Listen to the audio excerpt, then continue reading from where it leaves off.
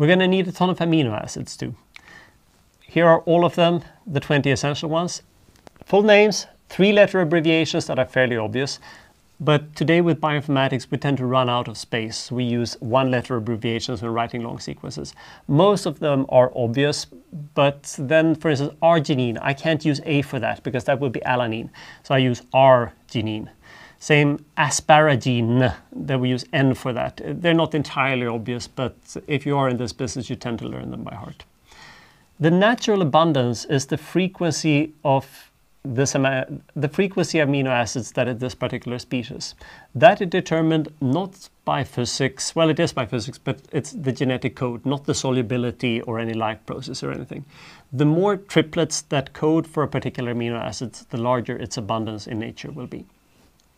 And then in the final column, we have the solubility in water.